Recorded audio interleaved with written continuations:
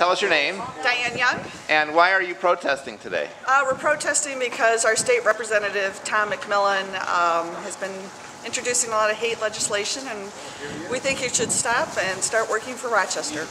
Okay, and your name, sir? My name is Timothy Maurer. And, I live in Rochester Hills. Okay, and why are you here this afternoon? I'm opposing House Bill 5039. I'll be asking the Rochester Hills City Council to pass a resolution opposing it. Mr. McMillin is using state money to pass his hate legislation. And what is the H House bill? Bill 5039 would roll back civil rights for lesbian gay people. It's bad for business and it's bad for Rochester Hills property values. Stop the hate! Hey, Tom. Stop the discrimination! Shame on you! Shame on you! Shame on you! Thomas, we'll see you later.